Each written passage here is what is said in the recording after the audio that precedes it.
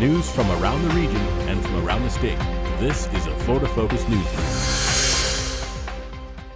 Hello and welcome to Florida Focus. I'm Aldo Puccini. It's debate night in Tampa Bay. Mayoral candidates Jane Castor and David Straz are preparing to face off for the second time. Their first debate took place Friday on WEDU. This will be the final debate for the runoff election on April 23rd. The candidates will lay down their plans for issues like expansive growth, sporting events, and neglected communities. You can stream it live on the Spectrum News app at 7 p.m. Florida leads the nation with the most concealed weapons permits. Now it's about to break its own record. Megan Gillier tells us why some refer to Florida as the Gunshine State. Florida is close to a new threshold, having 2 million civilians who can carry concealed weapons.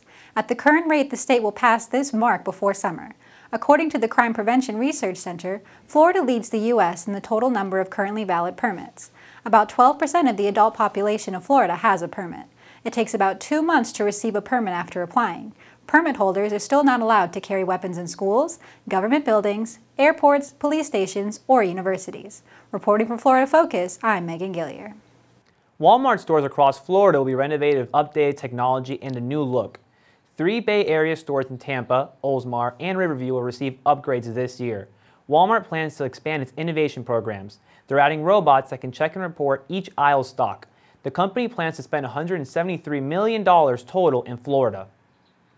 Calling all coffee lovers, Wawa is celebrating their 55th anniversary by giving away coffee to their customers. Their first store opened in 1964. You can get any size coffee for free. That's all we have at Florida Focus. Thank you for watching.